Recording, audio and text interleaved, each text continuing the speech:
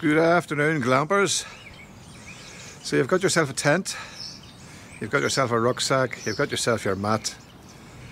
What are you going to use to cook your food? Well, I'm going to show you a couple of wee alternatives, and it's the equipment I use most if I'm wild camping. If I know Ben's going to be with me, I don't have to worry too much about cooking, other than just to make myself a coffee if he's crashed out somewhere, still asleep, or I'm up before him in the morning or whatever. Just look, it's quite a Baltic Sunday afternoon. It's actually trying to snow here at the minute. In fact, there's very small, fine snow at the minute. So anyway, we'll crack on here and we'll have a quick look at some alternatives. Some expensive and some not so expensive, but all equally have their own little job to do in the campsite. So let's have a wee look at them now. So first up is a little gas stove. This folds up and it comes with its own little box. I think I paid about 15 quid for it on Amazon. I took a chance because I think it's a knockoff of the MSR Pocket Rocket. But I mean, I've been using it for 4 years. Everything works cushy. It hasn't let me down yet. So basically, it's all you do. Turn on your gas regulator, and to ignite it, so you can see that just, there we go. Turn it up without burning yourself, and there she goes. So you can stick a frying pan on it, you can stick your teapot on it, a billy can, boiled water, your stew, whatever. Very simple and easy to use little piece of kit. You can also get those, I have one somewhere in the house but I couldn't find it, excuse me, just a wee windshield if it's breezy, or if you're using it in the vestibule of the tent, then you'll not need the windscreen. But very handy wee job, and say it weighs virtually nothing. And switch it off, just switch off the gas. The little legs all fold down, the regulator wire wraps around it and goes into this little box, which again, very handy for storage. So that's one gas option. So the next option, another gas option, is a favourite with a lot of peak hikers who like light weights and they need something hot very, very quickly. This will heat a litre of water in about 2 or 3 minutes, and if you need just a coffee and enough water for a coffee, about 1 minute and it's roasting. So it comes in its own drinking cup. You have a little part at the bottom to protect the unique funnel design for, I think it helps the heat, convection. Pop the lid off, stores the gas inside, pop out the actual burner itself. Comes with a little stand, just opens out. Clip your gas into it, and then screw on the burner, which I find to be a little bit fiddly at times. It's just because I'm cack-handed. Oh, come on, get in. So a wee bit of, just to get that thread started.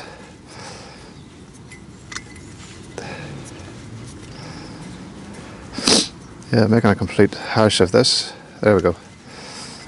My hands are cold, it's Baltic. Right, so that's on. You'll get a wee squish as the seal breaks. Make sure that's off. Now, unfortunately, this one does not have a piezo igniter, so you have to light that with a lighter. Most of them do. I went with the cheaper version. I think I paid 80 quid for that particular model. The more expensive ones have the little piezo igniters. So again, it's basically just a matter of turning on the gas,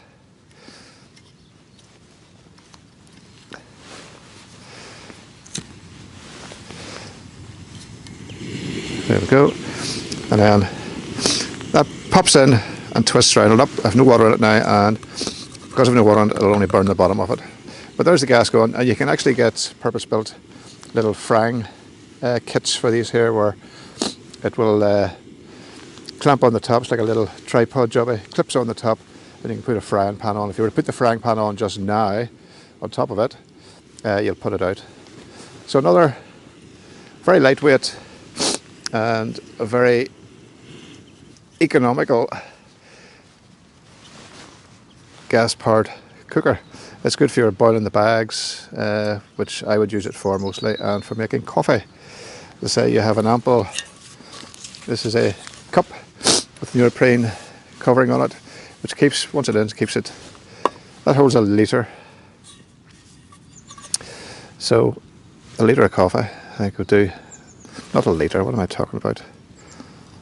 500 millilitres, half a litre. So as I say, pops on there, pop your lid on, boils in a couple of minutes. Another very good piece of kit. Bit on the pricey side, but if you want coffee quickly, it is excellent. So that's a second gas-powered option. So another little alcohol stove, meth stove, is the Lexada, and it's actually quite good. The wee legs there you see pop round.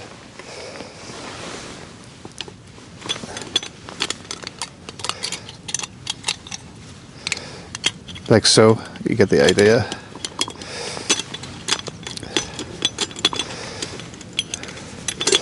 So it's actually comes like that there. Very lightweight. So pop the little legs, support sides. These actually double up as little pot stand, frying pan stand. Take the lid off. You will notice there's little jets around the side. So you fill it 3/4 full with meths, light it, let it bloom, and when it's, well, if you have a calm day, I have no windshield today, so when it actually blooms, which means then that there's enough vapour, heated vapour, that it'll actually come out the little holes around the side as little jets, almost like gas, and it's quite an efficient little burner, and I'll show you that working now. Lighting it for a rod, it'll take a spark. The thing with meth is it's a very, very colourless, almost colourless flame initially. So don't be tempted to top it up with meths. Make sure it is completely out. Extinguishing it, I'll show you how to extinguish it later. Just pop the lid on. Now the lid's not sealed, so you cannot transport it with meths already in it. But yeah, very efficient and small, very lightweight little offering from Lexada. I think I paid 16 quid. I think it was a wee promotion. I got 4% off or something out there. I think I got about 15 or 16 quid. So quite a nice little bit of kit. And quite efficient if you want to go the alcohol or the meths route, meth fuel route.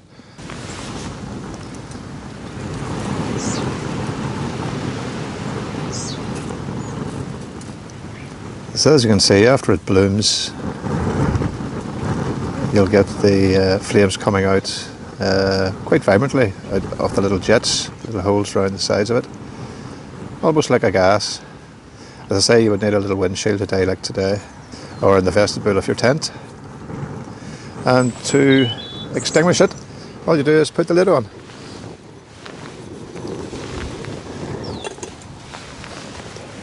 Simple as that. That's it out. So another nice little piece of kit. So next bit of kit. I know, like myself, a lot of you like to go down the army surplus route. And I happened to be in Belfast. I was looking through the Scout shop in Belfast, which is just opposite the Opera House. They have a section up the stairs devoted to army surplus, and I picked this whole kit up here: the windshield, the Trangia burner, and the flask kit with the kidney mug. There's a water bottle inside. I'll show you in 1 second. I think I paid 15 quid for the whole lot. Absolute gift. So basically, Again, you have another alcohol burner. Now there's a seal here, which means you can actually store your meths inside. There's the seal, so you can keep your meths in here ready to go. So we'll open that up. We'll open this up. Sturdy piece of kit. Clip onto your, strap onto your rucksack. Nice metal clip. It's actually quite light. I was surprised how light it is. So that'll pop out. This will slide out. You can see I've used it a few times. So you have a water bottle, another mess mug. Just pop that there out of the way for the minute. So inside the windshield, you'll set your burner at the bottom, like that. Fold these little stands over, light her up, and there's your soup or your beans or your sausages and beans, whatever you're cooking up, your stew, just burning away, and you have the windshield around it. For 15 quid, my goodness. And I have used this quite a lot, so I have when I'm away soloing without filming, and it's a really nice versatile piece of kit. So we'll give it a wee light up. Oops, we'll give it a wee light up and we'll do ourselves a brew. So put some meths in that. So this is actually a German army surplus, and you get the little, oops, got the little fuel bottle with it as well.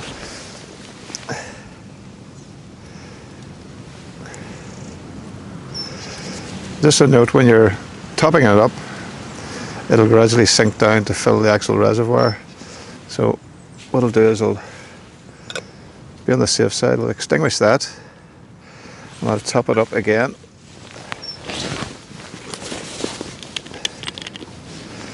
Without setting myself on fire, hopefully it's out. So you can see the meths just sits at the top there, but then it gradually moves down into this reservoir here. So you get quite a substantial top up of fuel. So we'll light that up again and wait for it to bloom, and then we'll set the windshield on it. It doubles up as a windshield, and as I say, put your mess cup on it for your brew. So the little windbreaker is doing its job. Meth is burning away. They're just waiting for it to bloom. When it does, the flame will then come out under pressure through the little jets around the top of it. So yeah, excellent little bit of kit from the German military. Cheap as chips, very practical and brilliant for wild camping, bushcrafting. And it's not particularly heavy at all. It's very cheap, lightweight, I say cheap, very lightweight materials. The windshield is a wee bit of a awkward shape, but little canvas tote bag stored in the bottom of a ruck. As I say, you're not going to be taking all of these options of cooking with you. You'll choose whatever type of camp you want, and you will bring whatever bit of kit you need that suits the camp that you're on. So we'll just come back when that has bloomed and we'll do ourselves a brew. So that's the little burner blooming now. You get the flames coming out of the jets. Not sure the camera will pick it up too well. So what we'll do is we'll just we'll make ourselves a brew. Just bring us out a little bit.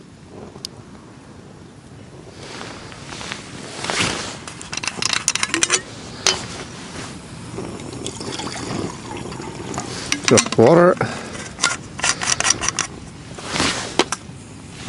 And we just pop it on.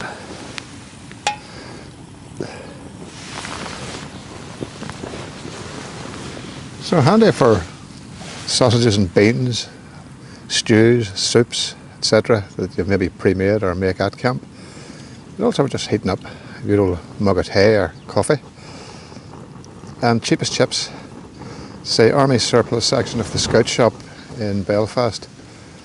I haven't been in there for at least a year, so I don't know what they carry nowadays. Well, they've got new stuff in, etc, etc. But you can get all sorts of kit and bits and pieces and webbing, and always worth a wee nosy round anytime I'm in around that area. Obviously, post-lock or pre-lockdown, I would have went in, had a wee Jeff Duke round. You always get a bargain. You always get something, a little bag or a haversack or something.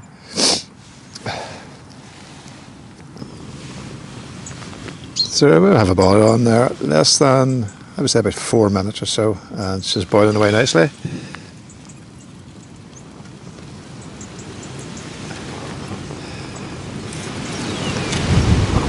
Excellent job. Excellent job. As I say, if you're in very cold weather and you're cooking in your vestibule, it does provide you a little bit of heat within inside the tent as well. And with the windshield on it, that will protect any stray flames shooting out against the side of the tent. Yeah, great wee bit of kit. As I say, cheapest chips, Army Surplus, German Army Surplus. I suppose you can get British Army Surplus, whatever Army Surplus takes your fancy at the end of the day, suits your budget. But it's good enough for armies around the world, it's good enough for wild campers and bushcrafters, I always say. And you can save a fortune on the conventional marketed gear, which can be quite expensive. So we'll have a look at another option. So the first two were gas options, these two are fuel, alcohol stove options, methylated spirits. We'll have a look at the Firebox XL, which is a wood burning twig stove. And as I say, fuel for it is free because you just pick up your twigs and sticks around your forest. So we'll have a wee look at it now. So the Firebox XL, made by Bushcraft Essentials, folds down flat, comes in its own little canvas pouch. Very economical. Your fuel is free. You're processing little twigs and dead wood from around the forest bed. So it's just a matter of feeding it little twigs, and you can cook full dinners, boil water, just everything a stove will do. So we'll get her fired up here, and we'll have a look, see how it burns. Of course, the other advantage with the Firebox is that it does give out a really nice heat.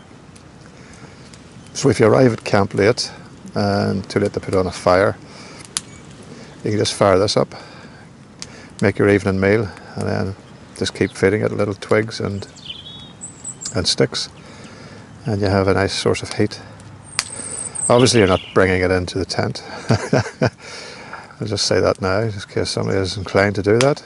But yeah, just keep feeding it. It's a nice source of heat, and it's more than ample to fry up a nice mixed grill on a frying pan, or you can actually put the grill on top or do a few burgers. But yeah, cheap to run, free to run basically, and you get that lovely ambient heat as well. When you're finished, there's a little ash pan at the bottom where it's very economical burner, so you're not left with any bits and pieces of sticks. It burns and converts all that you put into it into a nice fine ash, which is collected at a little tray at the bottom, and you just find your little spot and bury your ash. But great wee piece of kit, lovely ambience around the campsite. And as I say, cheap to run. They are expensive, that's the only downside to them. For the Firebox XL, I've seen them on Amazon for, I think we're up to about 130 quid now. You can get a smaller version, which is 70, 80 quid. You can also get, this one weighs at 800 grams. You can get a titanium version, which is super light, but again, it's ridiculous money, so it is.